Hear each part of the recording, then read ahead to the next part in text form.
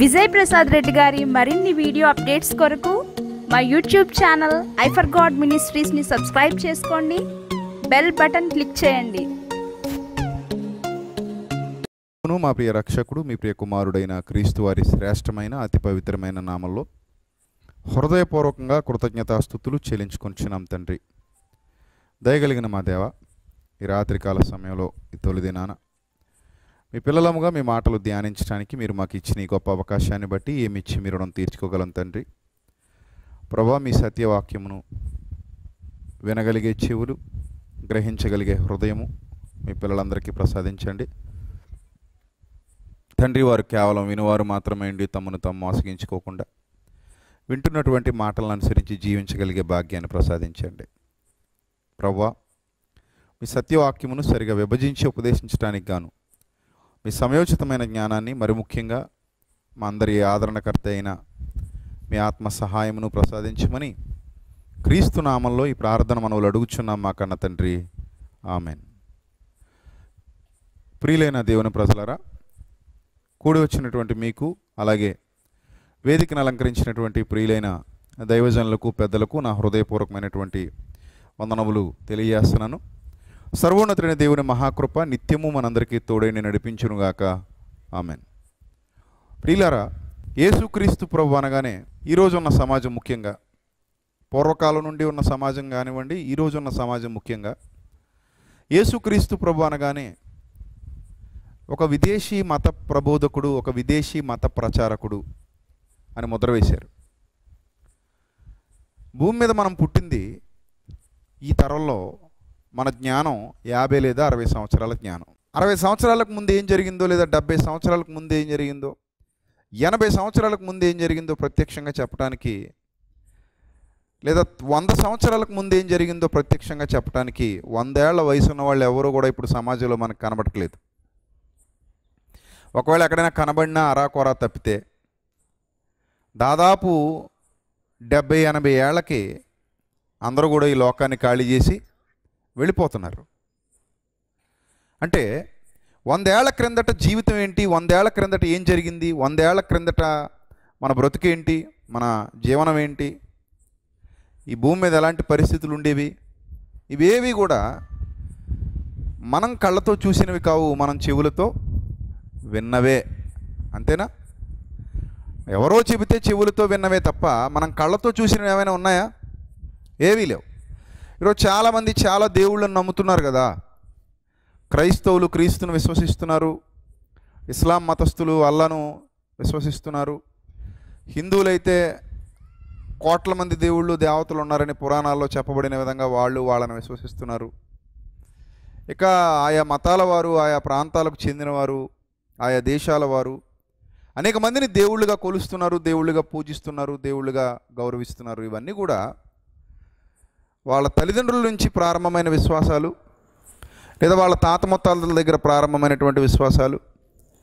అంతే తప్ప ఎవరు కూడా ఎవరిని ఎప్పుడు చూసిన దాఖలాలు లేవు. క్రైస్తవులు యేసుప్రభుని చూసిన వాళ్ళు లేరు, హిందువులు వాళ్ళ దేవుళ్ళను దేవతలను చూసిన వాళ్ళు లేరు, ఇస్లాంలో అల్లాను చూసిన వాళ్ళు లేరు. ఇలా ఏ మతంలో అయినా దేవుణ్ణి చూసిన వాడంటూ ఎవడు లేడు. దేవుడు ఎలా ఉంటాడు, ఆయన ఎలా చూడాలి, ఆయన ఎలా అర్థం చేసుకోవాలి, ఆయన ఎలా గుర్తించాలి, ఎవరికి దేవుడు ఎప్పుడు కనబడలేదు.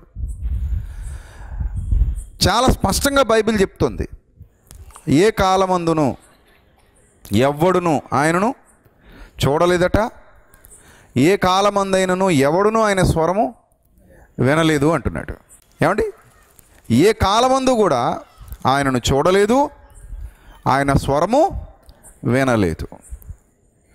ఆ సందర్భాన్ని జాగ్రత్తగా ఆలోచిస్తుంటే, మరి ఈరోజు దేవుడి పేరిట ఎన్ని కలహాలు, దేవుడి పేరిట ఎన్ని విధ్వంసాలు, దేవుడి పేరిట ఎన్ని గొడవలు, దేవుడి పేరిట ఎన్ని వైషమ్యాలు సమాజంలో మనం చూస్తున్నాం కదా. దేవుడి పేరిట కొట్టుకు చేస్తున్న వాళ్ళు మనకు కనబడుతున్నారు. అవసరమైతే దేవుళ్ళ కోసం యుద్ధాలైనా చేయడానికి సిద్ధంగా ఉన్నారు, అవసరమైతే దేవుళ్ళ కోసం చంపుకోవడానికైనా సిద్ధంగా ఉన్నారు. ప్రియులారా, ఆకాశానికి భూమికి మధ్య నివసిస్తున్న మానవ జాతిలో అనేక ప్రాంతాలు, అనేక జిల్లాలు, అనేక రాష్ట్రాలు, అనేక దేశాలు, ప్రపంచం మొత్తం మీద అనేక మంది ఆయా జాతుల ప్రజలు. ఈ ప్రజలందరూ మతాల పేరిట విడిపోయి, దేవుళ్ళ పేరిట విడిపోయి కొట్టుకు చేస్తున్నారు. కానీ ఈ ప్రజలందరికీ వెలుగునిచ్చే సూర్యుడు ఒక్కడే. ఈ ప్రజలందరికీ వెలుగునిచ్చేటువంటి, వెన్నెలనిచ్చేటువంటి చంద్రుడు ఒక్కడే. ఈ ప్రజలందరి మీద వీచేటువంటి గాలి ఒక్కటే. ఈ ప్రజలందరి మీద కురిసేటువంటి వర్షం ఒక్కటే. ఈ ప్రజలందరి కింద ఉన్న భూమి కూడా ఒక్కటే. గమనించారా? దేవుళ్ళ పేరిట విడిపోయి కొట్టుకు చేస్తున్నటువంటి మానవ జాతి, మా దేశం గొప్ప, మా దేశం గొప్ప, మా దేవుడు గొప్ప, మా దేవుడు గొప్ప, ఈ దేశానికి ఒక దేవుడు, ఆ దేశానికి ఇంకో దేవుడు, ఒక్కో దేశానికి ఒక్కో దేవుడు ఉంటాడు అన్న భ్రమలో బ్రతుకుతున్నటువంటి మానవాళిని చూస్తుంటే ఒక్కోసారి బాధ అనిపిస్తుంది. అయ్యో, ఎందుకు ఇలా అయిపోయారు మనుషులు? ఒకే తండ్రి సంతానం, ఒకే సృష్టికర్త పిల్లలు, ఒకే తండ్రికి పుట్టినటువంటి పిల్లలు ఎందుకు ఇలా మారిపోయారు? ఒకరినొకరు ఎందుకు ద్వేషించుకుంటున్నారు? ఒకరి ఎడల ఒకరికి ఎందుకు ప్రేమ లేదు? ఒకరి పట్ల ఒకరు జాలి ఎందుకు చూపించలేకపోతున్నారు? దేవుళ్ళ పేరిట చంపుకునే స్థితికి ఎందుకు వెళ్ళిపోయారు? ఒకరి మీద ఒకరు ఎందుకు ద్వేషాన్ని చిమ్ముతున్నారు, విషం వెళ్ళగక్కుతున్నారు? ఇవన్నీ ఆలోచిస్తుంటే మానవాళి దేవుని విషయంలో దారి తప్పిందని ఈజీగా మనకు అర్థమవుతుంది. ఆస్ట్రేలియాకి, అమెరికాకి, భారతదేశానికి, రష్యాకి, చైనాకి అదే సూర్యుడు. ఇక్కడ మనం సూర్యుని దేవుడిగా ఆరాధించిన రోమన్లు కూడా ఒకప్పుడు, రోమా గవర్నమెంట్లో ఉన్నటువంటి వాళ్ళు కూడా ఒకప్పుడు సూర్యుని దేవుడిగా, అదే సూర్యుని దేవుడిగా ఆరాధించిన, ఐగుప్తీయులు అదే సూర్యుని దేవుడిగా ఆరాధించిన, ఇంకా ప్రాచీన నాగరికతలో సూర్యుడిని, చంద్రుణ్ణి, భూమిని, ఆకాశాన్ని దేవుడిగా ఆరాధించిన అందరికీ అవే ఆకాశం, అందరికీ అదే సూర్యుడు, అందరికీ అదే చంద్రుడు, అందరికీ అవే నక్షత్రాలు, అందరికీ అదే భూమి, అందరికీ అదే గాలి. చూసారా? కానీ ఇది అర్థం కాక కొంతమంది అయితే ఏ దేశం నెట్వర్క్లు ఆ దేశంలోనే పనిచేస్తాయి, ఈ దేశంలో దేవుడు పక్క దేశంలో పనికిరాడు, పక్క దేశంలో దేవుడు ఈ దేశంలో పనికిరాడు అని చెప్పుకొచ్చాడు. కానీ ఆ చెబుతున్న వ్యక్తికి అర్థం కావాలి, ఈ దేశంలో ఎండను కాయిస్తున్నటువంటి అదే సూర్యుడు పరాయి దేశంలో కూడా అదే సూర్యుడు. అక్కడ మండుతున్నాడు, ఇక్కడ మండుతున్నాడు ఒక్కడే. ఎక్కడున్న అదే చంద్రుని వెన్నెల, అక్కడున్న అదే చంద్రుని వెన్నెల. ఇద్దరు చంద్రులు లేరు ఈ భూమికి, ఇద్దరు సూర్యుడు లేరు ఈ భూమికి. ఒకే చంద్రుడు, ఒకే సూర్యుడు. చూసారా? ఇలా ఆలోచిస్తుంటే మనుషుల మధ్య కలహాలు రేపడానికి, మనుషుల మధ్యలో మతతత్వాన్ని తీసుకుని రావడానికి, ప్రాంతీయ భేదాలు రగల్చడానికి, కుల భేదాలు రగల్చడానికి, తమ స్వార్థపూరిత ప్రయోజనాల కోసం స్వామీజీలు ఇలాంటి మాటలు మాట్లాడుతున్నారని ఈజీగా మనకు అర్థమవుతుంది ఆ స్వామీజీ మాటలు వింటుంటే. వాస్తవానికి మనందరికీ దేవుడు ఒక్కడే, సర్వ ప్రపంచానికి సృష్టికర్త ఒక్కడే. దేవుళ్ళు అన్న పదానికి అసలు ఆస్కారమే లేదు, దేవుళ్ళు అనడానికి అసలు అవకాశం లేదు. దేవుడు అంతే, దేవుడు, దట్స్ ఆల్.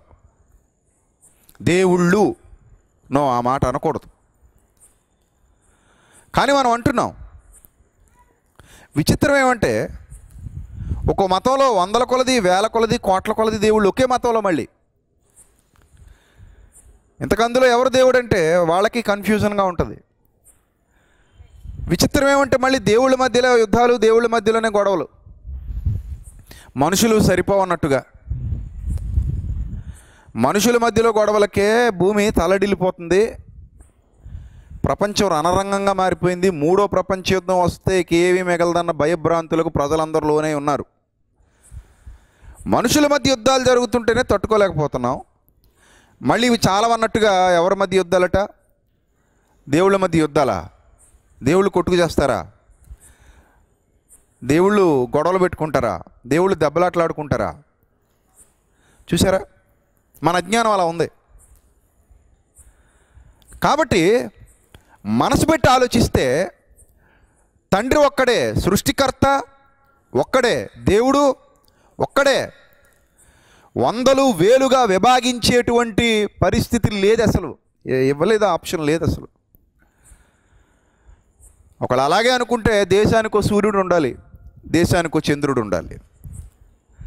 దేశానికో సూర్యుడు లేనప్పుడు, దేశానికో చంద్రుడు లేనప్పుడు దేశానికో దేవుడు ఉన్నాడని అనుకోవడం నిజంగా అది అమాయకత్వం, నిజంగా అది మూర్ఖత్వం కూడా. కాబట్టి ప్రియులరా, మనందరం ఒకే తండ్రి సంతానం, మనందరం ఒకే తండ్రి పిల్లలం, మనందరికీ దేవుడు ఒక్కడే. కానీ విచిత్రం ఏంటంటే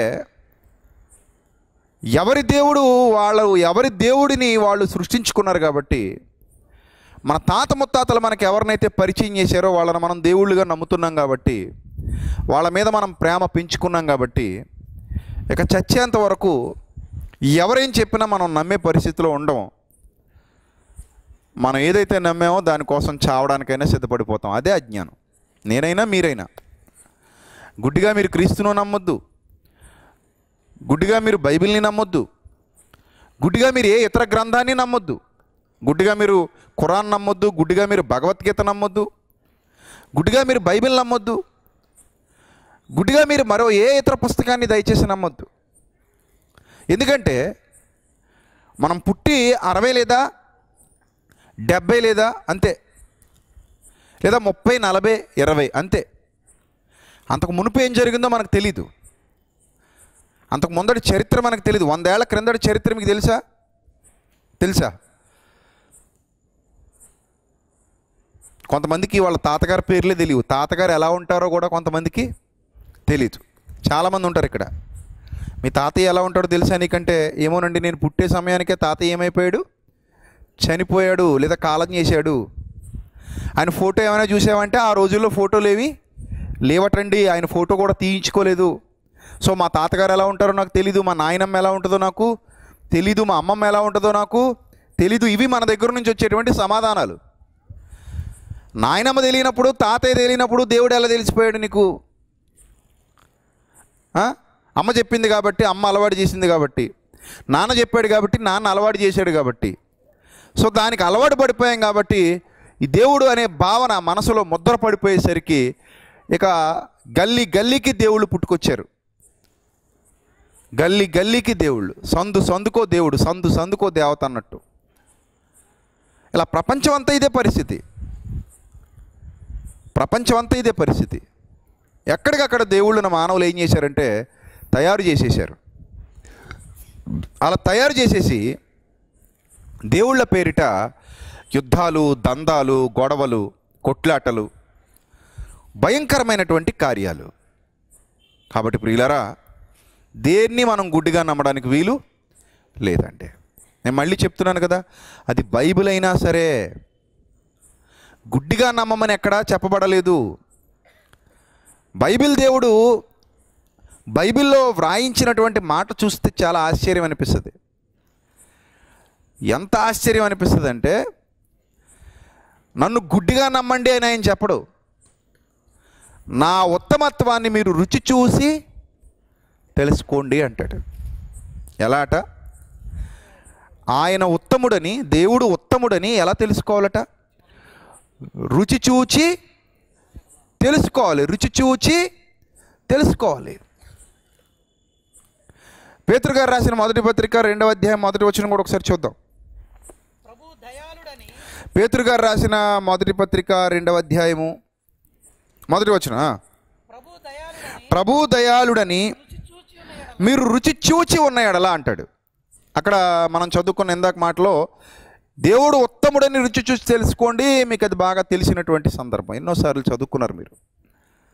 అలాగే ఇక్కడ ఏమంటున్నాడు? ప్రభువు దయాళుడని మీరు రుచి చూసి ఉన్న ఎడల అంటాడు. అంటే దేవుడు ఒక మాట చెప్తున్నాడు మానవాళికి. మీరు దేవుడు అన్న పదాన్ని వాడుతున్నప్పుడు మనలాంటి వాడే అని సరిపెట్టుకోవద్దు. దేవుడు అన్న పదాన్ని గురించి ఆలోచిస్తున్నప్పుడు మనలానే ఉంటాడు, మనలాంటి లక్షణాలు కలిగే ఉంటాడు. మనలాగే అసూయ, మనలాగే ద్వేషం, మనలాగే ఎదుటోడు ఎదుగుతుంటే చూడలేకపోవడం, మనలాగే ఈర్ష్య, మనలాగే స్వార్థం, మనలాగే కామవాంఛలు, మనలాగే వ్యభిచారాలు చేయడం, మనలాగే జారత్వాలు చేయడం, మనలాగే దొంగతనాలు చేయడం, మనలాగే అల్లరచిల్లర పనులు చేయడం, మనలాగే మోసాలు చేయడం, మనలాగే తాగడం, మనలాగే తిరగడం, చూసారా, మనలాగే బూతులాడడం, ఇవన్నీ మానవులలో ఉన్నటువంటి దుర్గుణాలు, అవునా కదా? అంతేనా? ఇవన్నీ ఎవరిలో ఉన్న దుర్గుణాలు? మానవునిలో ఉన్నటువంటి దుర్గుణాలు. ఇలాంటి దుర్గుణాలే దేవుళ్ళో కూడా ఉంటాయి. ఉన్నా ఏం ప్రాబ్లం లేదు, ఉన్నా అడ్జస్ట్ అయిపోదాం అన్న భావజాలం మీకు ఉందనుకోండి, మీరు దేవుడి విషయంలో పొరపాటు పడుతున్నారని అర్థం. ఎందుకంటే మీ మనస్సాక్షికి తెలుసు, మీరు ఒకవేళ అలాంటి లక్షణాలు కలిగి ఉన్నా కూడా మీ భార్యకి అలాంటి లక్షణాలు ఉండకూడదు అని అనుకుంటారు, అవునా కదా? ఒకవేళ మీరు అలాంటి లక్షణాలు కలిగి ఉన్నా కూడా మీ పిల్లలకు అలాంటి లక్షణాలు కలిగి ఉండకూడదని అనుకుంటారు. ఏ తాగుబోతు తండ్రి అయినా సరే, నీ కొడుకు కూడా తాగుబోతుడు అయిపోవాలని కోరుకుంటావా అంటే ఊ అంటాడా? ఊ అంటాడా? ఏమంటాడు చెప్పండి? అంతేనా? నేను తాగుబోతోడిని, నా కొడుకు తాగుబోతోడు కాకూడదంటాడు తండ్రి. ఒక వేశ్య దగ్గరికి వెళ్ళి, అమ్మ నువ్వు వేశ్యాతనం చేసి సంపాదిస్తున్నావు కదా, డబ్బులు ఒళ్ళు అమ్ముకుని సంపాదిస్తున్నావు కదా, నీ కూతురును కూడా వేశ్యగానే చేస్తావా అని అడిగితే ఏమంటుంది ఆమె? వద్దండి, ఆ కూతురు బంగారు భవిష్యత్తు కోసమే నేను ఇలా బ్రతుకుతున్నాను, నేను ఎలాగో చెడిపోయాను, నా కూతురు చెడిపోవడానికి వీలు లేదు, ఆ కూతురు మాత్రం బాగుండాలంటది, వేశ్య అయినా సరే. ప్రభు కూడా చెబుతూ అంటారు, మీరు చెడ్డవారేయుండి మీ పిల్లలకి ఏమి ఇవ్వాలనుకున్నారట? మంచి ఈవులను ఇయ్యనెరిగి ఉండగా అంటాడు. మనిషికున్న ఆలోచన విధానం ఎలాంటిదట? మనిషి చెడ్డవాడేయుండి తన పిల్లలు ఎలా ఉండాలనుకుంటాడు? మంచిగా ఉండాలనుకుంటాడు. మరి ఇప్పుడు మన పిల్లలు మంచిగా ఉండాలనుకుంటున్నాం, మన భార్య మంచిగా ఉండాలనుకుంటున్నాం, మన భర్త మంచిగా ఉండాలనుకుంటున్నాం, మనం చెడిపోయినా వాళ్ళు చెడిపోకూడదు అనుకుంటున్నాం, మనం చెడ్డగా ఆలోచించినా వాళ్ళు చెడ్డగా ఆలోచించకూడదు అనుకుంటున్నాం కదా, అందరూ అలాగే అనుకుంటున్నాం కదా. మరి మనుషుల విషయంలోనే మంచిగా ఉండాలనుకుంటున్నప్పుడు దేవుడి విషయంలో ఇంకెంత మంచిగా ఉండాలని మనం అనుకోవాలి? మీరు చెప్పండి ఒకసారి, మీరే చెప్పండి.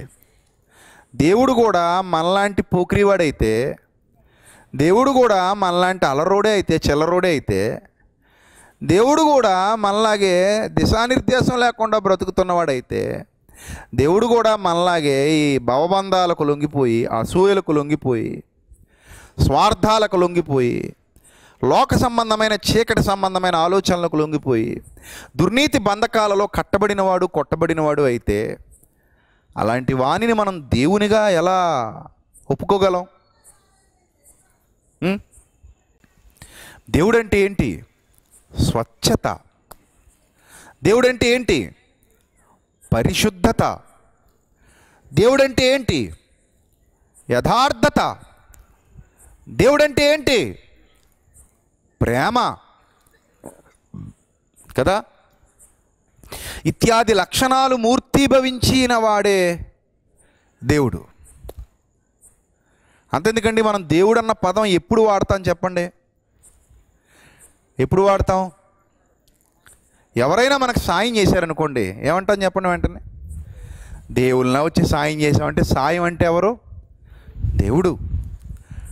దేవుడు అంటే సాయం చేసే గుణం కలిగిన వాడు, సహాయకుడు, సహాయకుడు, ఆదుకునేవాడు, ఆదరణకర్త, కరుణించేవాడు, కనికరం చూపించేవాడు. ఇవన్నీ దేవుని లక్షణాలు ప్రియులారా. అలాగే చిన్నపిల్లల్ని చూసి ఏమంటాం? చిన్నపిల్లల్ని నిష్కల్మషమైన మనసండి, దేవుని లాంటి వారు వీరు అంటామా? అంటే దేవుడు అనగానే నిష్కల్మషమైన వాడు. దేవుడు అనగానే ఎవరు? నిష్కల్మషమైన వాడు, కల్మషం లేనివాడు, ఆదుకునేవాడు, ప్రేమించేవాడు, కరుణ చూపేవాడు, కనికరం చూపేవాడు.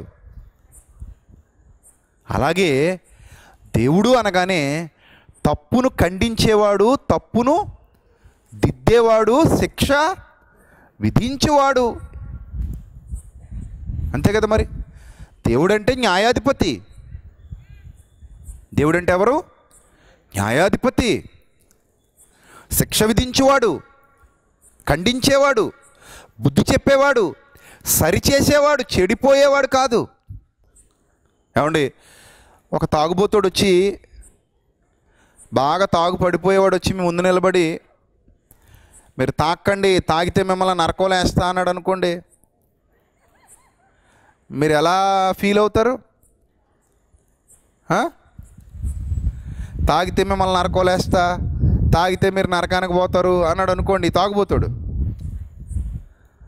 మనకి ఏమనిపిస్తుంది? వినబుద్ధి కాదు. ఎందుకంటే నువ్వు ఒక తాగుబోతువి, నువ్వు తాగుబోతు అయ్యండి తాగొద్దని బోధిస్తుంటే, తాగే వాళ్ళను శిక్షిస్తానని బోధిస్తుంటే, తాగే వాళ్ళను శిక్షించే అధికారం తాగుబోతుకుందా? లేదు. తాగే వాళ్ళను శిక్షించే అధికారం తాగుబోతుకు లేదు. ఇప్పుడు తాగే వాళ్ళను శిక్షించాలి అంటే ఇతను తాగని వాడై ఉండాలి. ఒకరోజు ఒక తండ్రి కొడుకుని గట్టి కొడుతున్నాడు, సిగరెట్ కాల్చాడట కొడుకు. అందుకని గట్టి కొడుతున్నాడు, కర్రతో కొడుతున్నాడు, వీపు మీద కొడుతున్నాడు. వాడు హై స్కూల్కి వెళ్ళే కుర్రాడు, 10th క్లాస్ మేబీ. కాసేపు దెబ్బలు తిన్న తర్వాత సీరియస్గా మొహం పెట్టి చేతిలో కర్ర పట్టుకొని దాన్ని ఒక విరిచేసి, నువ్వు కాల్చవా అంటున్నాడు. నిన్ను చూసే నేను నేర్చుకున్నా, నువ్వు కాల్చవా అంటే, నేను పెద్దోండ్రా, నేను సంపాదిస్తున్నా, నేను కాల్స్తా, నువ్వేందిరా కాల్చేది అంటున్నాడు. ఏమన్నా గిట్టుబాటు అవుతుందా? ఏమైనా కుదురుతోంది అక్కడ? అసలు నీ కొడుకును కొట్టే అధికారాన్ని నువ్వు ఎప్పుడు కోల్పోయావు? నువ్వు ఎప్పుడైతే ఆ వ్యసనానికి బానిసవైపోయావో అప్పుడే నీ కొడుకు మీద అధికారాన్ని కోల్పోయావు. అంటే నీ కొడుకు సిగరెట్ కాలిస్తే కొడతాను అనే అధికారాన్ని నువ్వేమైపోయావు? కోల్పోయావు. నీకు ఆ రైట్ లేదు. అలాగే మనం చేసే పనులే దేవుడు చేసి, మనలాగే దేవుడు బ్రతికి, మనలాగే దేవుడు ఆలోచించి, మనలాగే దేవుడు పాపం చేసి, మనలాగే దేవుడు పాపానికి బందీ అయిపోయి, మనలాగే దేవుడు పాపపు క్రియల్లో నిమగ్నమైపోతే ఆయన దేవుడు అనటంలో అసలు అర్థమే లేదు. కాబట్టి ప్రియులరా, మనందరికీ తండ్రి అయిన దేవుడు ఒక్కడే. ఆయనే సృష్టికర్త. ఆకాశానికి ఆయనే ప్రభు, భూమికి ఆయనే ప్రభు, సూర్యచంద్ర నక్షత్రాదులకు ఆయనే ప్రభు, మహాసముద్రాలకు, మహాపర్వతాలకు, ఈ ప్రపంచంలో ఉన్న ప్రతిదానికి ఆయనే ప్రభు, ఆయనే అధికారి, ఆయనే మనందరి తండ్రి, ఆయనే మనందరి సృష్టికర్త. ఈ ప్రపంచాన్ని నడిపిస్తున్నది నేటికి ఆయనే. 5 ఏళ్లకోసారి మారుతున్న ప్రభుత్వం కాదు ఆయన ప్రభుత్వం. ఎన్నికలు జరుగుతుంటే పదవులు తీసుకునేటువంటి వ్యక్తి కాదు ఆయన. ఆయనకు పోటీ లేదు, ఆయనకి సాటి లేదు. ఆయన ఉన్నవాడు అనువాడు. ఆయన ఎవరు? ఉన్నవాడు అనువాడు. ఆయనకు పోటీగా నిలబడేవాడు ఎవడూ లేడు. ఆయనకు జ్ఞానాన్ని నేర్పించేవాడు ఎవడూ లేడు. ఆయనకు బుద్ధిని నేర్పించేవాడు ఎవడు లేడు. ఈ ప్రపంచాన్ని ఆయనకి ఎవరు అప్పగింత పెట్టలేదు. ఈ ప్రపంచ భారాన్ని ఎవరు ఆయనకి అప్పగించలేదు. సో నేటికి ఈ భూమి మీద వందల వేల సంవత్సరాలుగా ఆయన ప్రభుత్వం నడుస్తోంది. ఏమి నడుస్తోంది? ఆయన ప్రభుత్వం నడుస్తోంది. ఆయన ప్రభుత్వం నడుస్తోంది. ఆయన ప్రభుత్వం కింద మనం ఉన్నాం. అదేంటండి, మనం భారతీయ జనతా పార్టీ క్రింద ఉంది కదా మన దేశం అనకండి. మన రాష్ట్రం వైసీపీ క్రింద ఉంది కదా, పక్కనున్న తెలంగాణ టీఆర్ఎస్ కింద ఉంది కదా అనకండి. మీకు అర్థమవుతుందా? ఈ ప్రభుత్వాలన్నీ కూడా ఎవరి ప్రభుత్వం కింద ఉన్నాయి? ఆ సృష్టికర్త ప్రభుత్వం క్రింద ఉన్నాయి. ఆయనది ఈ ప్రభుత్వాలన్నిటికంటే గొప్ప ప్రభుత్వం ప్రియులారా. ఈ ప్రభుత్వాలన్నిటికంటే కూడా గొప్ప ప్రభుత్వం అయింది. ఆయన ఒక దేశానికి ప్రభు కాదు, ఒక ప్రాంతానికి కూడా ప్రభు కాదు. ఆయన సమస్త లోకాలకు ప్రభు, సమస్త విశ్వానికి ప్రభు. నేటికి చూడండి ఎంత అద్భుతంగా ఆకాశం, ఎంత అద్భుతంగా భూమి తిరుగుతోంది, ఎంత అద్భుతంగా నేల పండుతోంది, ఎంత చక్కగా వర్షాలు కురుస్తున్నాయి, ఎంత చక్కగా ఋతువులు వస్తున్నాయి. సూర్యుడు చూసాడా, కరెక్ట్గా టైంకి వచ్చిపోతున్నాడు. ఎండాకాలం కరెక్ట్గా వచ్చింది చూసారా? ప్రతి సంవత్సరం అంతేనా? ప్రతి సంవత్సరం అంతేనా? చూసారా? ఆ తర్వాత మళ్ళీ చల్లటి వర్షాలు, ఆ తర్వాత మళ్ళీ దుప్పట కప్పుకుని పడుకునేంతటి చలి.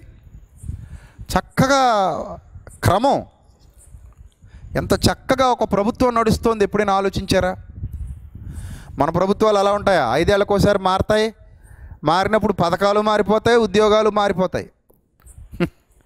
ఇవన్నీ 3-4 ముచ్చట కింద ఉంటాయి. అన్నీ మారిపోతాయి. మనిషి మారితే ఏమవుతుంది? మారిపోద్ది. మనిషి మారితే పరిపాలన మారిపోద్ది. ఒక్కో మనిషి ఆలోచన ఒక విధంగా ఉంటుంది. అసలు పరిపాలన అనేది మనిషి మట్టి మెదడు మీద ఆధారపడింది, అంతే. అంతేనా? పరిపాలన అనేది ఎవరి మీద ఆధారపడింది? మనిషి మెదడు మీద ఆధారపడింది. అంతెందుకు ఇక్కడ సభ నిర్వహిస్తున్నారండి. స్టేజ్ ఇక్కడే ఇలాగే వెయ్యాలని, లేదా ఇటే కూర్చోబెట్టాలని, ఇక్కడ ఇలాంటివే బరకాలు వెయ్యాలని, అలాంటి చైర్సే వెయ్యాలని ఈ నిర్ణయాలు మీవా, కన్వీనర్స్వా? చెప్పండి, ఎవరివి? కన్వీనర్స్వే కదా. వాళ్ళకి ఎలా కావాలనుకుంటే అలా డిజైన్ చేస్తారు. అది ఇదే గ్రౌండ్లో మళ్ళీ ఇంకొకటి మీటింగ్ పెట్టాడు అనుకోండి, వాడు ఆలోచన మారిపోద్ది. వాడు ఇంకోలా చేద్దాం అనుకుంటాడు. మొత్తం డెకరేషన్ మార్చి పడేస్తాడు. చైర్స్ ఇలా కాకపోతే ఇంకోలా వేస్తాడు. మిమ్మల్ని ఇటు కాకపోతే అటు తిప్పి కూర్చోబెడతాడు. చూసారా? దీని అంతటి వెనక ఎవరున్నారు? మనిషి ఉన్నాడు. మరి ప్రకృతి వెనక ఎవరున్నారు? ప్రభు ఉన్నాడు. మర్చిపోకండి, మర్చిపోకండి. హిందువుల దేవుడు హిందువులను చల్లగా చూసి, క్రైస్తవుల దేవుడేమో క్రైస్తవులను చల్లగా చూసి హిందువులను కఠినంగా చూసి, ముస్లింల దేవుడేమో ఆ వాళ్ళను చల్లగా చూసి వీళ్ళిద్దరిని చిరాగ్గా చూసి, అలాంటివి ఉండవండి. ఇదంతా అవివేకం. అందరి తండ్రి ఒక్కడే, అందరి ప్రభువు ఒక్కడే, అందరి దేవుడు ఒక్కడే. ఈ ప్రభుత్వం నడుస్తున్న ప్రభుత్వం ఎంత అద్భుతమైన ప్రభుత్వం. ఆయన మంచి వారి మీద చెడ్డవారి మీద తన సూర్యుని ఉదయింపజేస్తున్నాడు. ఆయన వర్షమును కురిపించుచున్నాడు. మరి ఇది ఎవరి ప్రభుత్వం? ఎవరి ప్రభుత్వం? దేవుని ప్రభుత్వం ప్రియులారా. ప్రభువు ప్రభుత్వం. ఆయన మారే దేవుడా? మారని దేవుడా? మారని దేవుడు. ఆ ప్రభుత్వం మారిపోయే ప్రభుత్వమా? మారని ప్రభుత్వమా? మారని ప్రభుత్వం. కాబట్టి ఆ ఒక్కడైన తండ్రి, ఆయనను తెలుసుకోవలసినటువంటి బాధ్యత భూమి మీద ఉన్న మనందరిలో ఉంది. కాబట్టి మనం బైబిలు చదవాలి, భగవద్గీత చదవాలి, ఖురాను చదవాలి. అన్నీ చదవండి, ఇబ్బంది ఏమీ లేదు. అన్నీ చదవండి మీకు ఓపిక ఉంటే. కానీ అన్నీ ఒకటే అని మాత్రం అనకండి. చాలామంది నోటి వెంట వచ్చే మాట ఏంటి? అన్నీ ఒకటే అంటారు. లేదండి, తప్పది. అన్ని గ్రంథాలు ఒకటి కాదు. ఏదో బీకాము ఫిజిక్స్ ఒకటే అన్నట్టు ఉంటుంది. ఉంటుంది, ఎందుకు ఉండదు అన్నట్టు అలా ఉంటుంది. కాబట్టి చదవాలి, అన్నీ చదవాలి. అంతేగాని అన్నీ ఒకటే అనకండి. అన్నీ ఒకటి కాదండి. ఒక్కో పుస్తకం ఒక్కో విధంగా కనబడుతోంది. నీకెలా తెలుసు అంటావేమో. నేను చదివాను కాబట్టి చెప్తున్నా. చదవకపోతే నేను కూడా నీకులాగా అన్నీ ఒకటే అనేవాడినేమో. ఒక్కో పుస్తకం ఒక్కో విధంగా చెబుతోంది. ఒక్కో పుస్తకంలో ఒక్కో విధంగా వ్రాసింది. చాలామంది చదవక, దాన్ని సరిగా అర్థం చేసుకోక,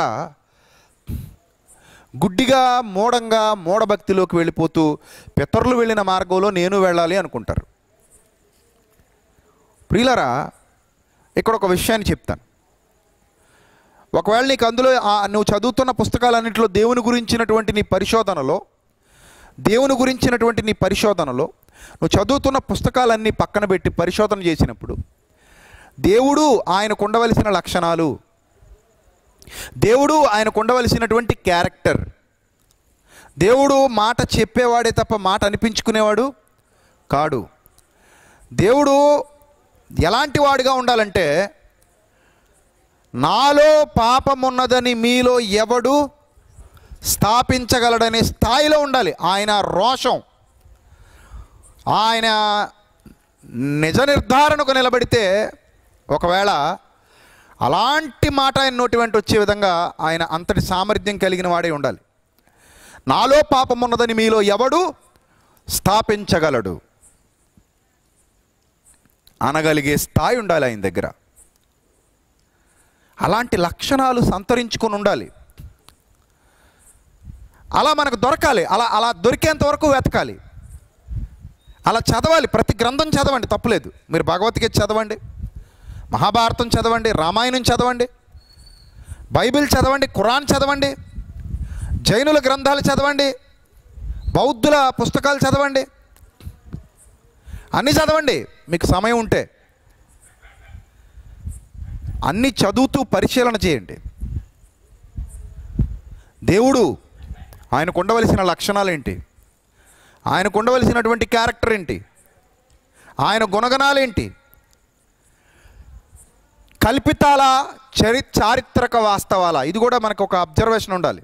మనం ఏదైనా చదువుతున్నప్పుడు కల్పితమా వాస్తవమా అనే ఒక ఐడియా ఉంటుందా? చిన్నప్పుడు చందమామ కథలు ఎంతమంది చదివారు చెప్పండి? చందమామ కథలు, బాలమిత్ర, చందమామ ఎంతమంది చదివారు?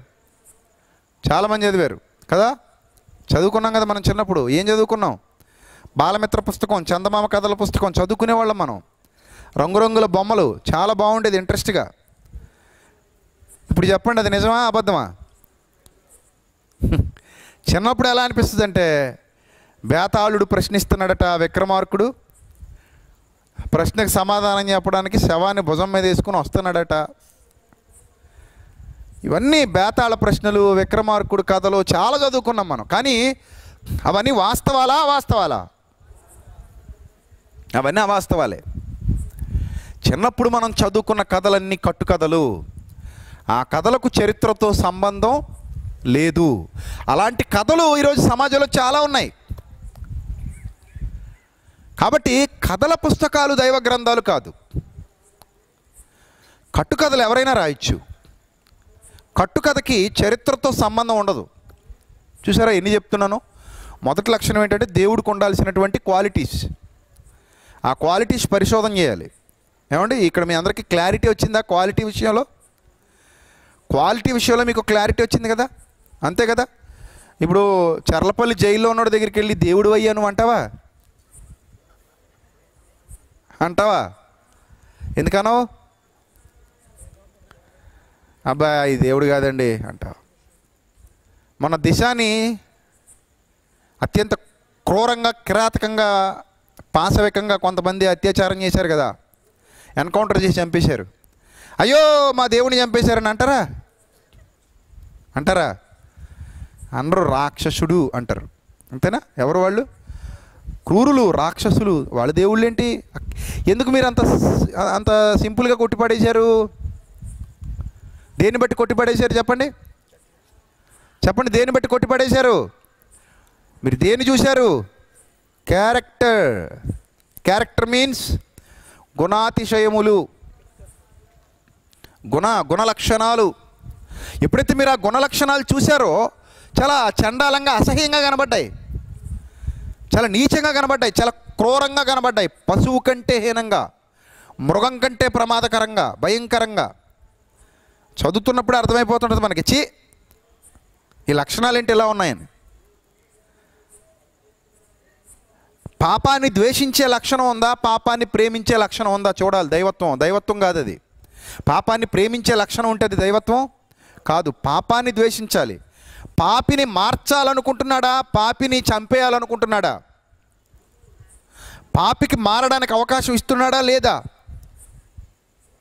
చూడాలి. ప్రతి సందర్భాన్ని జాగ్రత్తగా పరిశీలన చేయాలి. ఎవడో చెప్పాడని మనం గుడ్డిగా నమ్మాల్సిన అవసరం లేదు. ఎవడో వక్రీకరించాడని మనం గుడ్డిగా నమ్మేయాల్సిన అవసరం లేదు. ఎందుకంటే చాలామంది చాలా రకాలుగా వక్రీకరిస్తూ ఉంటారు. కాబట్టి అన్నీ మనం గుడ్డిగా నమ్మాల్సిన అవసరం లేదు. ఎందుకంటే వాళ్ళకు అనుకూలంగా ఉన్న విషయాలనే పైకి తీసుకొచ్చి వాటినే మాట్లాడుతుంటారు. అంతెందుకు, యేసుక్రీస్తు ప్రభువారి గురించి చెప్తూ ఏమంటారు తెలుసా? ఆయన కనాను స్త్రీని కుక్క అన్నాడు అంటారు. ఏమన్నాడట? కుక్క అన్నాడట. అంతే, అక్కడితో చెప్పి ఆపేసి ఇదిగో కుక్క అన్నాడు, కుక్కల్లా చూశాడు వాళ్ళని, అన్యజనులందరూ కుక్కలు అన్నాడు మీ యేసుక్రీస్తు, ఇలా చెప్తారు. మనం తొందరగా నమ్మేసి చదవడం మానేసాం అనుకోండి, అక్కడ అసలు విషయం అర్థం కాదు. వాళ్ళు చెప్పనిది మనం చదివితే మనకు అర్థమయ్యేది ఏంటో తెలుసా? ఆమెను, అమ్మా నీ విశ్వాసము గొప్పది అన్నాడు. మరి అదెందుకు చెప్పరు? అది చెప్తే వాళ్ళ కథ రక్తి కట్టదు, మీరు గుంటలో పడరు. అసలు వాళ్ళ ఇంటెన్షన్ ఏంటి? ఆయన చెడ్డగా చూపించాలని. ఆయన చెడ్డగా చూపించాలనుకున్నవాడు ఆయనలో మంచి గురించి చెప్తాడా, ఆయనలో చెడ్డ చెప్తాడా, ట్రై చేస్తాడా, కిట్టిస్తాడా? అంతే కదా. సో ఇప్పుడు అక్కడ చెడ్డ ఏమీ లేదు, పరీక్ష జరుగుతోంది. ఆ పరీక్ష కూడా వాళ్ళందరినీ నిజంగానే అలా కుక్క పిల్లల్లా చూస్తున్నటువంటి ఇశ్రాయేలీలు, యూదులు చుట్టూతా ఉన్నారు. మరి వాళ్ళకి బుద్ధి చెప్పాలి. ఇప్పుడు మీలో లేని విశ్వాసం ఈమెలో ఉంది అని చెప్పి ఆమె కోరుకున్న మేలు చేసి పంపించాడు. చూసారా? ఆమె కోరుకున్న మేలు చేశాడా, చేయలేదా? చేశాడు కదా, రైట్. సో ఇలా ఉండాలి పరిశోధన. ఇప్పుడు రెండో క్యారెక్టర్ ఏంటంటే, మొదటిది దేవుడికి ఉన్నటువంటి లక్షణాలు ఏంటనేది పరిశోధన చేయాలి. రెండోది ఏంటంటే, ఆ చదువుతున్నటువంటి లేదా మన చేత చదవబడుతున్నటువంటి ఆ పుస్తకం చరిత్రతో ముడిపడినదా కాదా, వాస్తవిక చారిత్రక అంశాలు అందులో పొందుపరచబడ్డాయా లేదా. ఎందుకంటే మనకి చరిత్ర అనేది చాలా ఇంపార్టెంట్. హిస్టరీ లేకపోతే మానవ జీవితం లేదు. మనకేం తెలియాలి? హిస్టరీ తెలియాలి, మన ముందటి చరిత్ర తెలియాలి.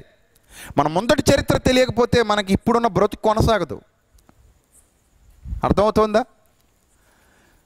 ముందు ఏం జరిగిందో తెలిస్తేనే ఇప్పుడున్న బ్రతుకు సజావుగా కొనసాగుతుంది. సత్యం ఏంటనేది మనకు అర్థమవుతుంది. ముందటి చరిత్ర తెలియదు అనుకోండి, మనకేమీ అర్థం కాదు. కాబట్టి మీరు గ్రహించవలసినటువంటి ప్రాముఖ్యమైన విషయం ఏంటంటే, మనం చదువుతున్న పుస్తకం అది ఏ పుస్తకమైనా కానివ్వండి, ఎనీ కైండ్ ఆఫ్ బుక్, ఆ పుస్తకం చరిత్రతో ముడిపడి ఉన్నదా లేదా.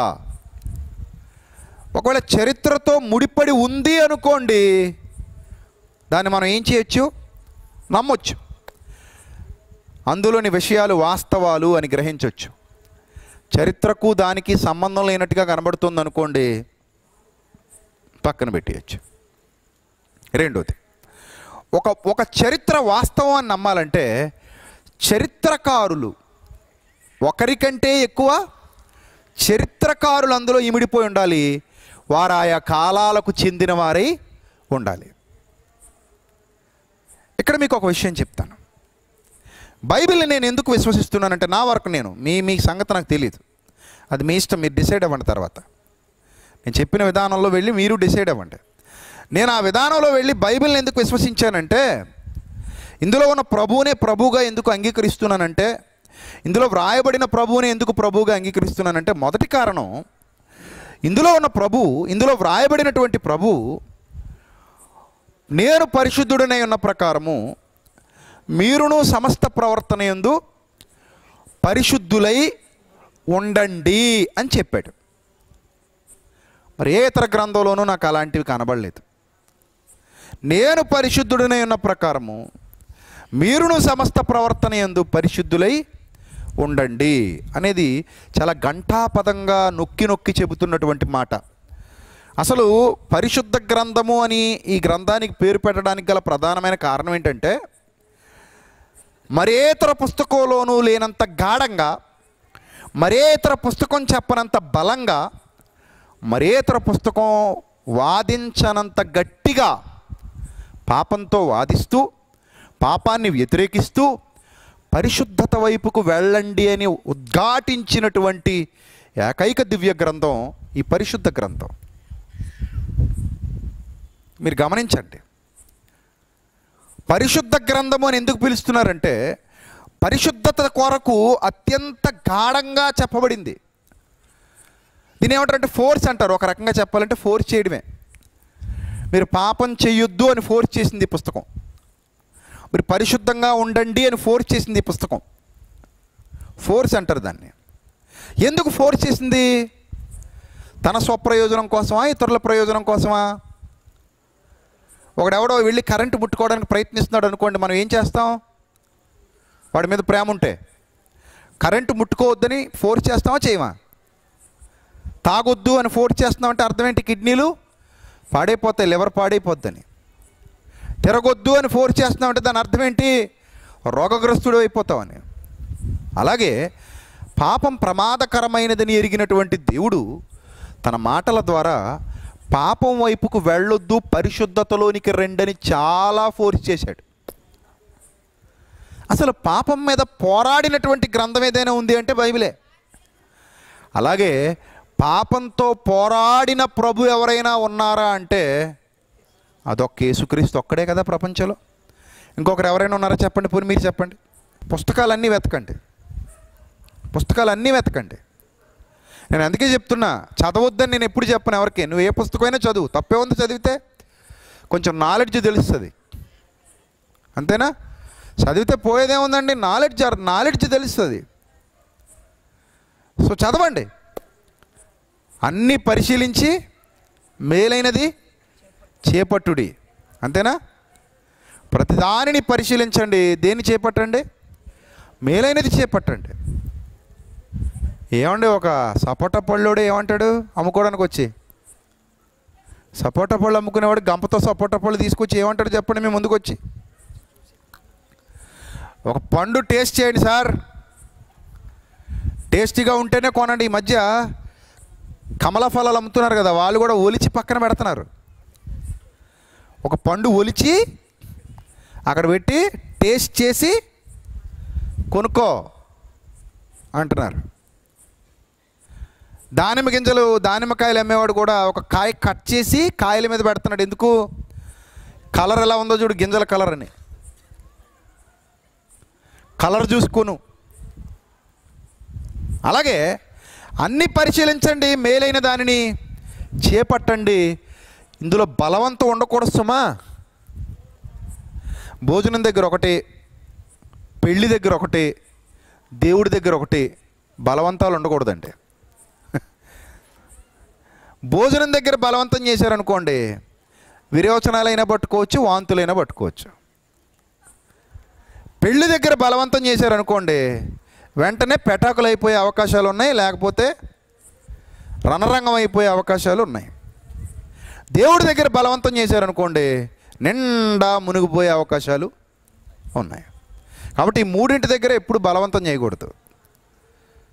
భోజనం దగ్గర ఎవరిని బలవంతం చేయకూడదు, ఆకలిస్తే వాడే తింటాడు.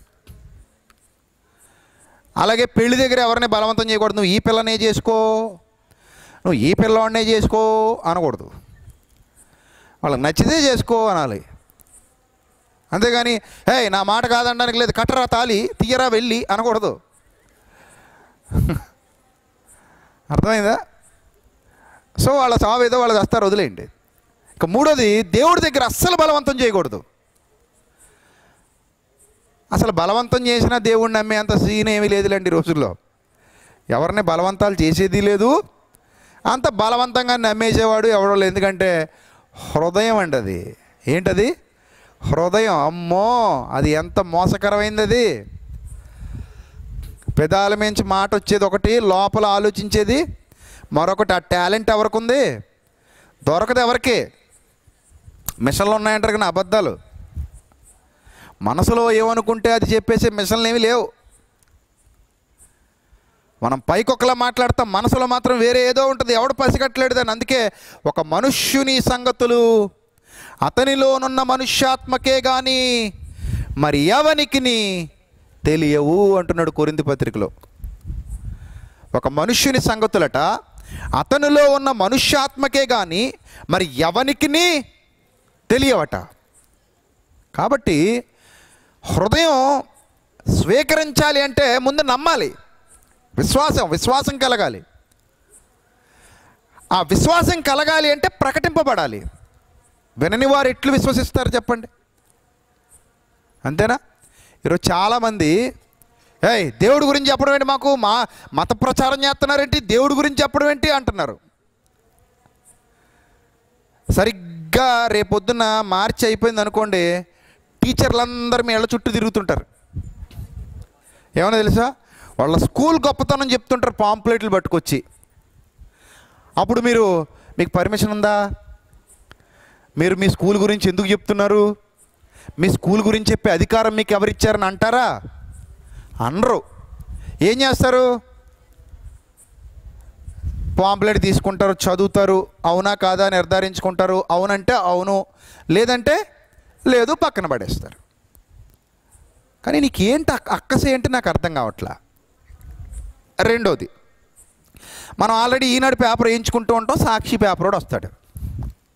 వాడేమంటాడు, సార్ ఇవి ఒక్కసారికి చూడండి సార్, ఈ ఒక్క నెల చూడండి సార్, పేపర్లో చాలా మ్యాటర్ ఉంది సార్, దీనికంటే ఇది బాగుంటుంది సార్ అంటే, మా ఈనాడిని అంత మాట అంటావా సాక్షి అని గొడవ చేస్తావా? చెయ్యు. ఏమంటావు, అరే బాబు నాకు ఈనాడే ఇష్టం, సాక్షి వద్దంటావు, లేకపోతే నాకు సాక్షే ఇష్టం, ఈనాడు వద్దంటావు. అది నీ చాయిస్. అంతేగాని ఈ సాక్షి పేపర్ వేయించుకో అన్నోడి మీద యుద్ధం చేస్తావా? చేస్తే నీలో ఏదో లోపం ఉందని అర్థం కదా. సమాజంలో చాలా ప్రకటనలు జరుగుతున్నాయి, తెలియాలి. ప్రకటన చేయకపోతే తెలిసేది లేదు, తెలీదు. ఎవరైనా ఒక ఇన్స్టిట్యూట్ పెట్టారనుకోండి, ఆ ఇన్స్టిట్యూట్ గురించి ఏం చేస్తాడు, ప్రకటన ఇస్తాడు. ఒక స్థలం అమ్ముతున్నారనుకోండి, ఆ స్థలాన్ని గురించి ఏం చేస్తారు, ప్రకటన ఇస్తారు. పెళ్ళిళ్ళ గురించి కూడా ఏమిస్తున్నారండి,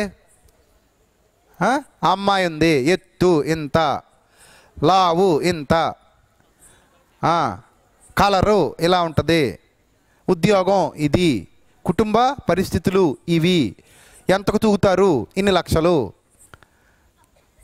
ఏ కులం, ఫలానా కులం, ఈ కులపు వరుడే కావాలి, ఇంకో కులపు వరుడు మాకు వలదు. అవునా కదా? సో పెళ్ళికి ప్రత్యేకంగా ఈనాడు పేపర్లో చూడండి, ఒక పేజీ దాందే, వరుడు కావాలను వధువు కావాలను, పెళ్ళి పందిరి. చూసారా? ఇక అమ్మాయిలు ఉన్నారనుకోండి, ఎవరింట్లోనే అమ్మాయిలు ఉన్నారనుకోండి, పెళ్ళిళ్ళ బ్రోకర్లు ఫోటోలు పట్టు తిరుగుతుంటారు. ఏమంటే మీ ఇంట్లో అమ్మాయి ఉందట కదా, నా దగ్గర ఫోటోలు ఉన్నాయి, గొడవ పెట్టేస్తావా? ఏంది మా అమ్మాయికి ఇంతమంది కుర్రాళ్ళని పట్టుకొచ్చి పెడతావా అని గొడవ పెడతావా? పెట్టావు కదా. అన్ని ఫోటోలు తీస్తావు, ఇది బాగుందా, ఇది బాగుందా, ఇది బాగుందా, ఇది బాగుందా, అన్ని ఫోటోలు చూస్తావు, నచ్చినోని సెలెక్ట్ చేస్తావు, నచ్చకపోతే పంపిస్తావు. అంతేగాని ఆ వచ్చిన ఆవిడ మీద, ఫోటోల మీద ప్యాండిల్ చల్లుతావా? చల్లవు కదా. మరి ఏంటి నీ పైశాచికత్వం? ఓన్లీ దేవుని గురించి చెబుతున్నప్పుడే ఎందుకు ఇలా రియాక్ట్ అవుతున్నావు? అసలు దేవుడి గురించి చెప్పాల్సిన అవసరం ఏంటి అన్నావు అనుకో, నువ్వు చెప్పాలి. ఎందుకు చెప్పాలో తెలుసా? దేవుళ్ళు ఎక్కువైపోయారు. ఎవడు నమ్మాలో, ఎవడు ఒరిజినల్లో, ఎవడు డూప్లికేటో తెలియట్లేదు. మరి నిజం,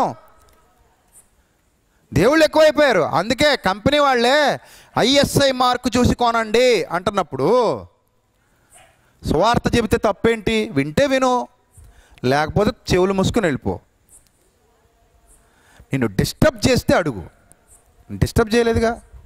వాళ్ళు ఏదో రోడ్డు మీద పంచుకెళ్ళిపోతారు. నీకు పర్మిషన్ ఉందా అని అడిగి అందరినీ అడిగితే ఎలా ఉంటుందో తెలుసా అండి? పర్మిషన్ ఉందా అని ప్రతి ఒక్కడు, ప్రతి మతస్థుడిని అడిగితే, ఈ దేశం ఒక మతం సొత్తు కాదు కదా. ఈ దేశం ఒక మతాందా కాదు. ఈ దేశం ఒక మతాంది కాదు. అందరూ అద్దెకొచ్చిన వాళ్ళే ఆర్యులు, ద్రావిడుల్ని వెళ్ళగొట్టి దేశానికి వచ్చారు. ఇది చరిత్ర. ఉత్తర భారతదేశంలో ఉన్న ద్రావిడుల్ని దక్షిణ భారతదేశానికి వెళ్ళగొట్టి ఉత్తర భారతదేశాన్ని ఆక్రమించుకున్నారు ఆర్యులు. ఎన్నో సంవత్సరాలుగా కొన్ని కల్పిత సిద్ధాంతాలు మన మీద రుద్దేసి, కొన్ని మూఢనమ్మకాలని మన మీద రుద్దేసి, కొంతమందిని శూద్రులుగా చేసి పాపం వాళ్ళ జీవితాల్ని నాశనం చేశారు ఈ ఆర్యులు. వాళ్ళు కూడా ఎక్కడి నుంచో వలస వచ్చిన వలస జాతే కదా. కాబట్టి ఏదో ఈ దేశం ఒక మతానిది అంటే ఎవడో ఒప్పుకోడు. ఏ దేశం ఒక మతాంది కాదు, ఏ దేశం ఒక మతాంది కాదు. అలాని యెరూషలేము కూడా క్రైస్తవ్యాంది కాదు. యెరూషలేం ఎవరిది చెప్పండి? ఎవరిది? అంతకు మునుపు యోధ మతాంది. యోధ మతానికి మునుపు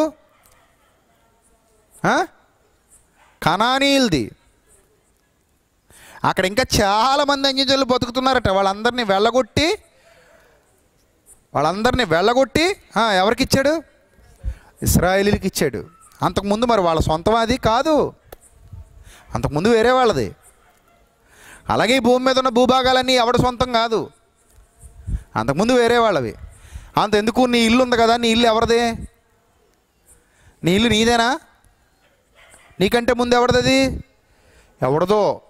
లేదండి మా నాన్నగారిది అన్నావు అనుకో, సరే మీ నాన్నగారి కంటే ముందు ఎవడదో. అబ్బే లేదండి మా తాతది అన్నావు అనుకో, మరి మీ తాత కంటే ముందు అప్పుడైనా దొరుకుతావు. మా ముత్తాతది అనవు, అది ఎవడదో. మీ తాత ఆక్రమించుకుంటే మీ నాన్నగారికి, మీ నాన్న ఆక్రమించుకుంటే నీకు వచ్చి ఉండొచ్చు. నీ ఇల్లే నీది కాదు. ఈ దేశం ఒక మతాంది అంటావు, తప్పది. ఈ దేశం ఏం మతాంది కాదు. సో దేవుళ్ళు ఎక్కువైపోయారు కాబట్టి, గ్రంథాలు ఎక్కువైపోయాయి కాబట్టి, అన్ని గ్రంథాల గురించి అవగాహన పెంచుకోవడానికి అన్ని గ్రంథాలు చదవండి. నేను చెప్తున్నాగా ఓపెన్గా.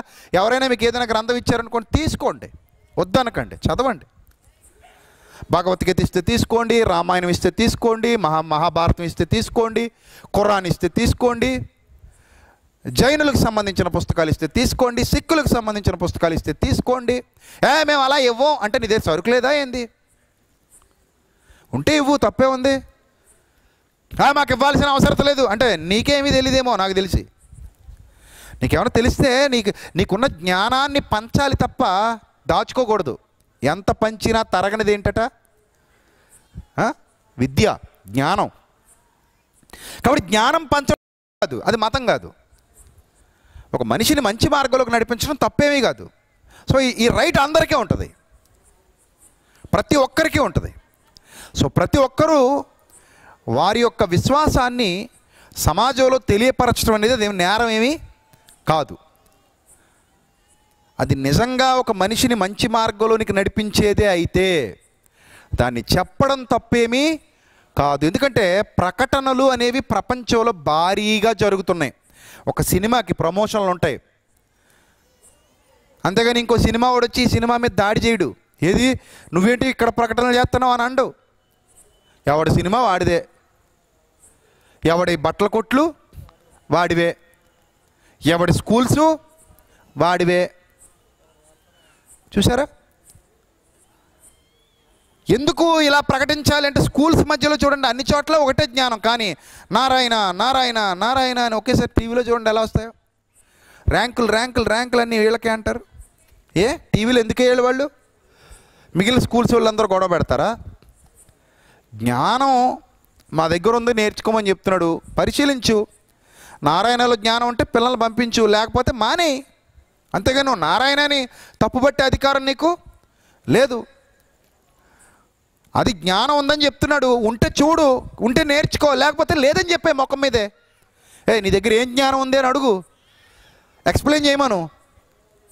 ఎక్స్ప్లెయిన్ చేయలేకపోతే నా దగ్గర ఉందని చెప్పు, నీ జ్ఞానం వివరించు, అది బెస్ట్. కానీ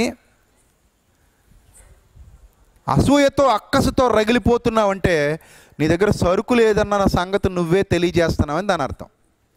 కాబట్టి ఈ గ్రంథం విషయంలో నేను ఎందుకు నమ్ముతున్నాను అనేది మీకు తెలియజేస్తున్నానంటే, చారిత్రకమైన భౌగోళికమైన ఆధారాలు, అలాగే ప్రపంచాన్ని పరిపాలించినటువంటి సామ్రాజ్యాలు, ఆ సామ్రాజ్యాధినేతలు, వాళ్ళతో లింకప్ అయిన పుస్తకం.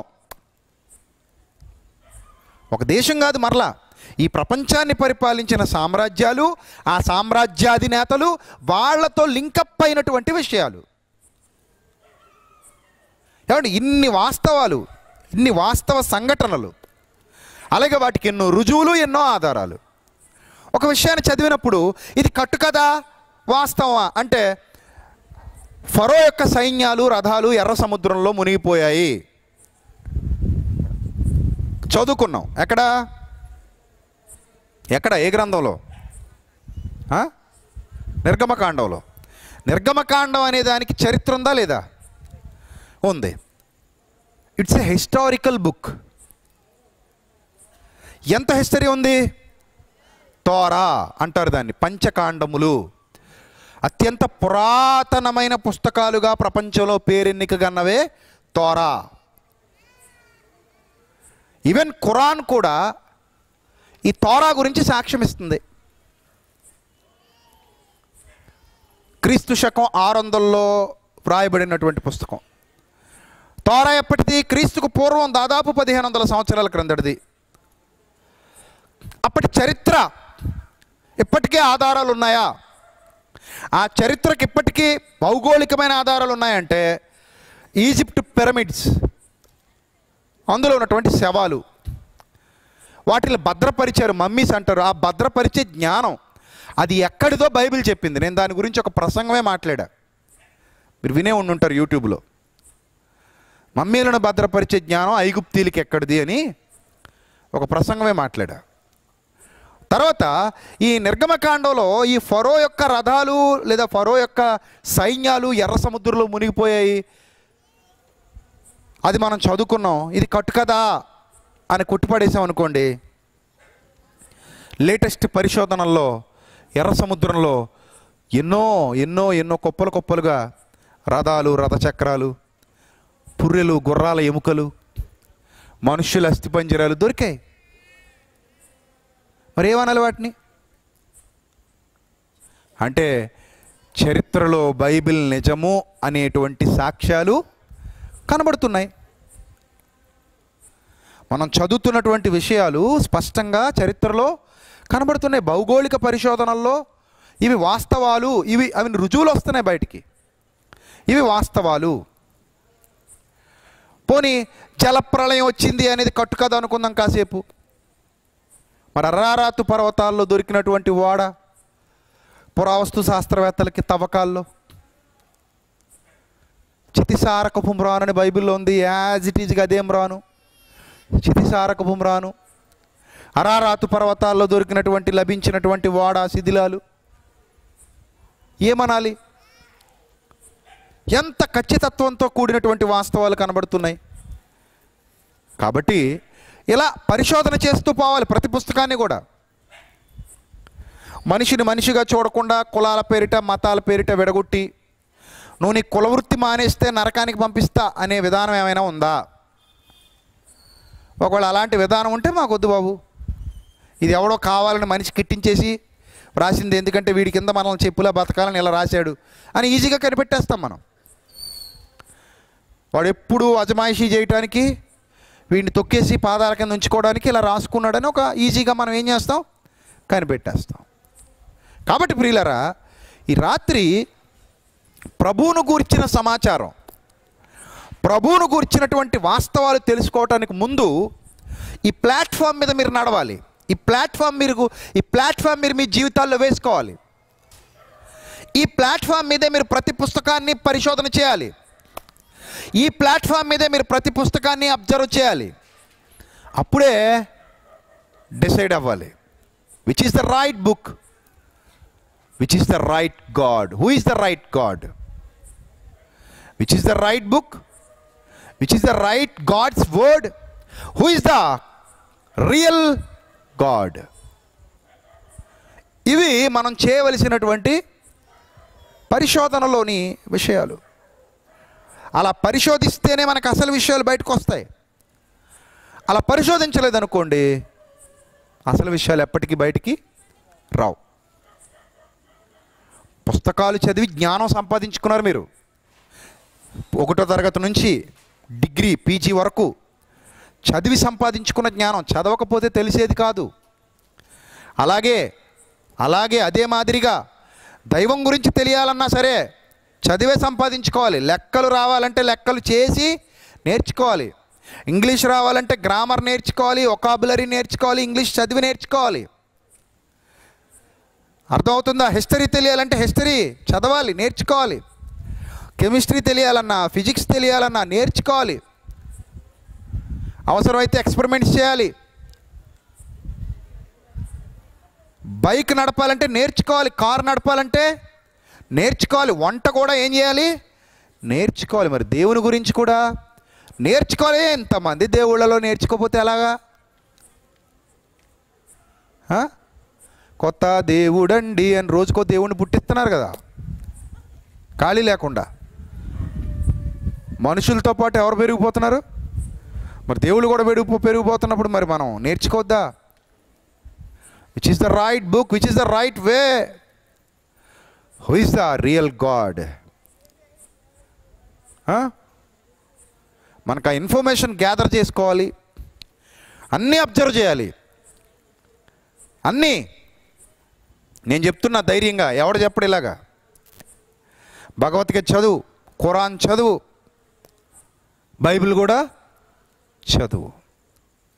మేలైన మార్గం ఏది అని విచారించి పరిశోధించి అందులో నడుచుకో. ఉత్తమమైన మార్గం ఏదో తెలుసుకో, పురాతనమైన మార్గం ఏదో తెలుసుకో. మానవాళికి మేలు చేసింది ఎవరో తెలుసుకో, సృష్టికర్త ఎవరో తెలుసుకో, ప్రకృతిని కలుగజేసింది ఎవరో తెలుసుకో, ప్రకృతి గురించిన రహస్యాలు ఎందులో ఉన్నాయో తెలుసుకో, దేవుని జ్ఞానం ఏం చెప్తుందో తెలుసుకో. అవసరమైతే కూర్చొని మాట్లాడుకోండి.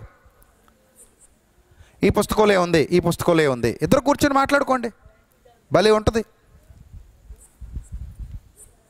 ఈ పుస్తకంలో ఏముంది, ఈ పుస్తకంలో ఏముంది, ఈ పుస్తకంలో దేవుడు దేవుడా కాదా, ఈ పుస్తకంలో దేవుడు దేవుడా కాదా, ఇంతకీ దేవుడు ఎవరు, దేవుడికి ఉండాల్సిన లక్షణాలు ఏంటి, ఈ పుస్తకానికి చరిత్రతో సంబంధం ఉందా లేదా, ఈ పుస్తకానికి చరిత్రతో సంబంధం ఉందా లేదా, ఏ పుస్తకానికి చరిత్రతో సంబంధం ఉంది తెలుసుకోండి.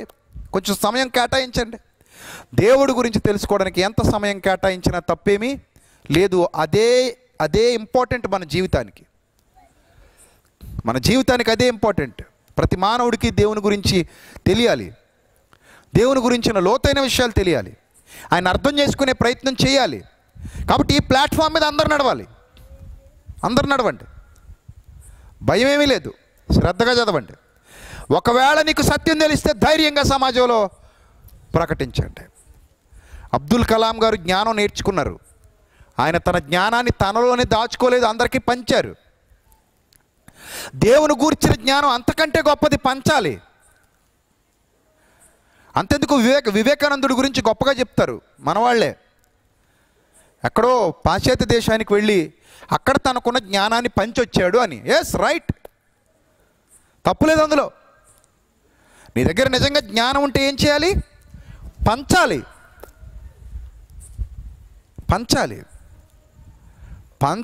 జ్ఞానాన్ని పంచటాన్ని అడ్డుకున్నావు అనుకో, నువ్వు ఒక మూర్ఖుడివి, అవివేకివి, ఉగ్రవాదివి, అజ్ఞానివి. ఇలాగే అన్ని మతాల వాళ్ళు అడ్డుకోవాలనుకుంటే ఎలా ఉంటుందో ఆలోచించండి ఒకసారి. రణరంగమే.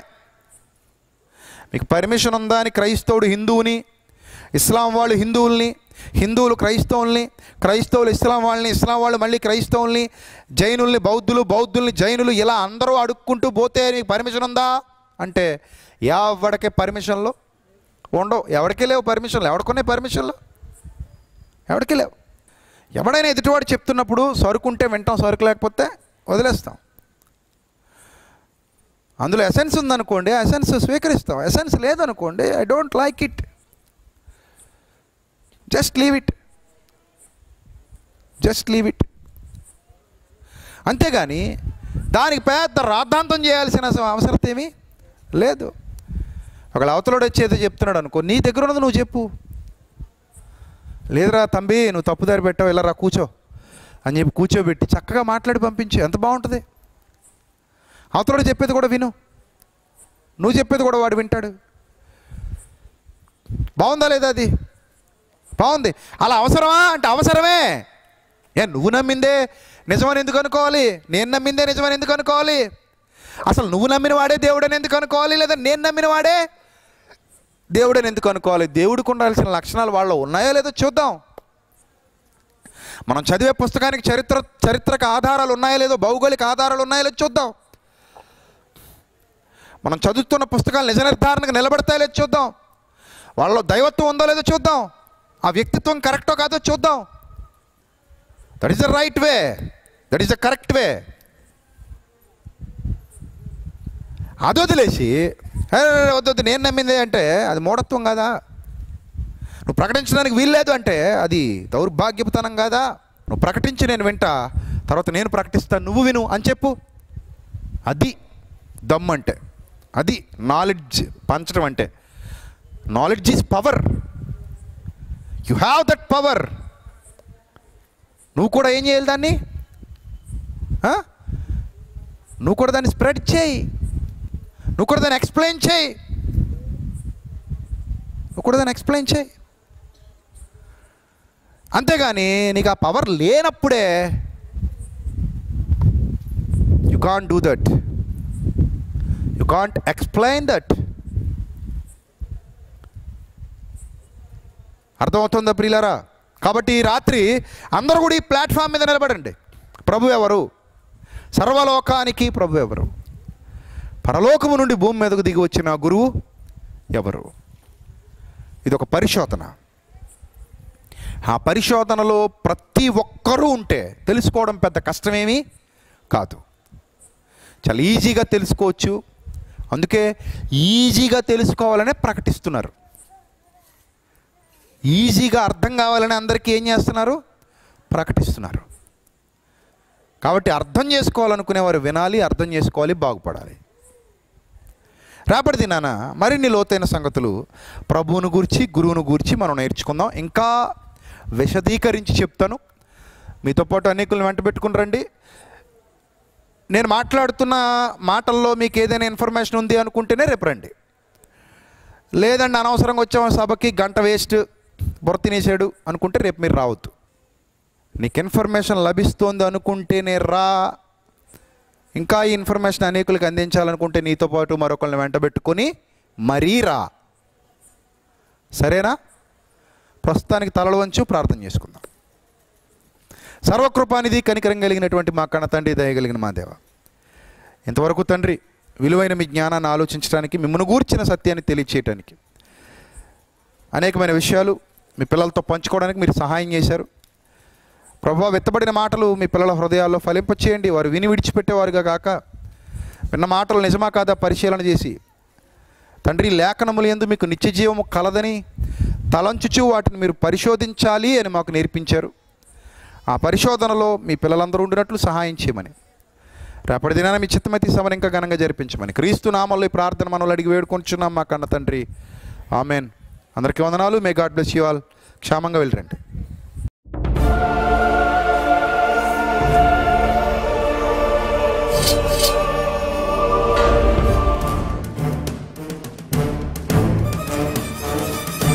ఆది నీవే, అంతం నీవే, ప్రభవం నీవే, ప్రళయం నీవే, అల్ఫయు నీవే, ఓమెఘయు నీవే, విలయం నీవే, స్థిర నిలయం నీవే, గగనం భువనం సకలం నీవే, జగతిని నడిపే జ్యోతివి నీవే, సమరం అమరం సర్వము నీవే, అన్ని నామాలు ప్రణమిల్లే సర్వోన్నత నామం నీవే,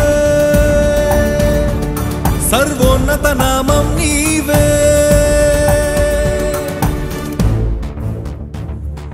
సర్వలోక న్యాయాధిపతి, సర్వలోక న్యాయాధిపతి, సర్వలోక న్యాయాధిపతి, సర్వలోక న్యాయాధిపతి, సర్వలోక న్యాయాధిపతి వాకిట నిలిచియున్నాడు. జనములందరికి ఫలమిచ్చుటకు తీర్పు తీర్చబోతున్నాడు. సర్వలోక న్యాయాధిపతి వాకిట నిలిచియున్నాడు. జనములందరికి ఫలమిచ్చుటకు తీర్పు తీర్చబోతున్నాడు. వేల దూతలతో బూరధ్వనులతో మేఘమండలము పైన సింహముతో కదలి వస్తుంది సేన. క్రీస్తు న్యాయపీఠం ఎదుట ప్రత్యక్షం కావాలందరూ. క్రీస్తు న్యాయపీఠం ఎదుట ప్రత్యక్షం కావాలందరూ.